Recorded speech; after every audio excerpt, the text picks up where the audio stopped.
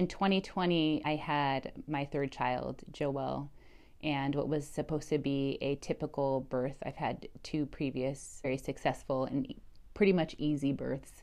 Actually, my second son took 2 minutes and 47 seconds to come out. I mean, it was pretty simple. I was expecting a 1 minute labor, and that was it. Unfortunately, it didn't go as planned. As I was pushing and going through contractions, her heart rate kept going down. And within moments, I found myself in the middle of an OR having an emergency C-section. The umbilical cord was wrapped around her whole entire body, not just her neck, it was her whole entire body. And apparently she probably lost her breath because she was being squeezed as I was trying to push her out.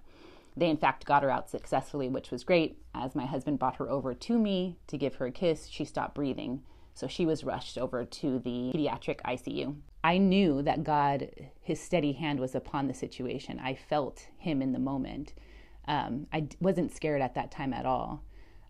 Fast forward probably about 30 minutes, I was outside of the OR in the recovery room, and something happened with me where I was turning very pale, and they found that I was losing more blood than I should have. And they were measuring my blood by towels, and they were measuring these towels, and they were apparently getting very heavy. So obviously I was hemorrhaging.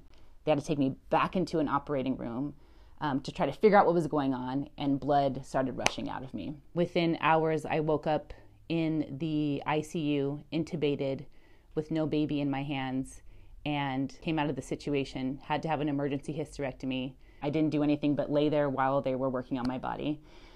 After that, I came out of the hospital 3 days later with the baby in my arms, and I successfully walked out of that hospital because God is sovereign. What he did in 2020, the prophetic word he gave me was that it would be a year of perfect vision. And that was the year that he aligned my perspective. He helped me to have my priorities in order.